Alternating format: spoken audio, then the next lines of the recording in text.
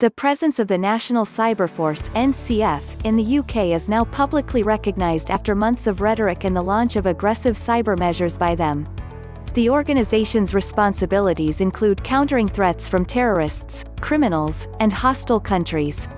The group's staff will work under the new command, along with the British intelligence agency MI6 and the cybersecurity agency GCHQ.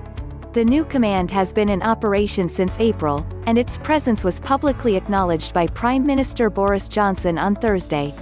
The idea is that when British troops go to war, cyber operations work in conjunction with conventional forces. One possible scenario is that the organization may try to hack the air defense systems of enemy countries to help the British Air Force. This important force was not created for military purposes only. It will also be able to face daily difficulties. The NFC's practical mission is to damage the communications system of those who pose a threat to the UK in any way. This may include things like making an accused's mobile phone unusable so that he cannot talk to his colleagues, or damage the network of a cybercrime group to prevent attacks such as the 2017 WannaCry, in which data from the NHS and other organizations was corrupted. Surprising ability can be a key factor in this, and perhaps that's why authorities are reluctant to give further details. However, another way is to talk to the attackers and try to discourage them. The new command has been in operation since April and its head is briefed on all ongoing operations. Recruitments to this command are being made from the existing Army, MI6 and Defense Science and Technology laboratories.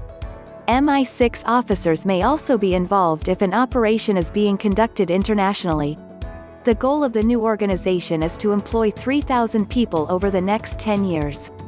However, the UK has been working on cyber attack capabilities for the past 10 years, using them for the first time in Afghanistan, as well as against the so-called Islamic State terrorist organization in Iraq and Syria.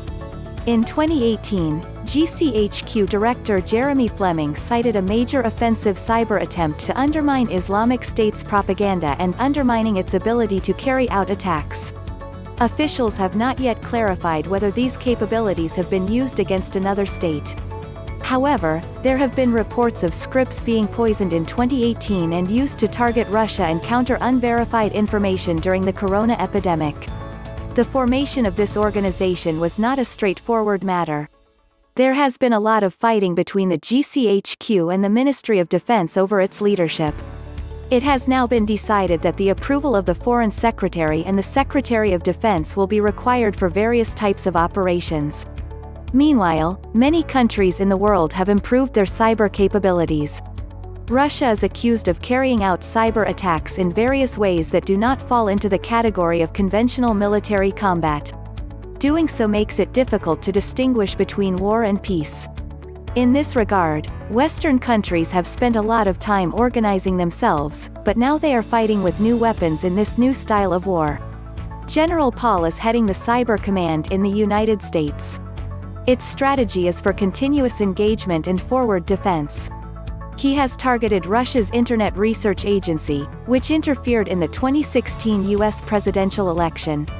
Ratanius says it can compete with Russian capabilities in many ways, but wants to emerge as a responsible cyber power.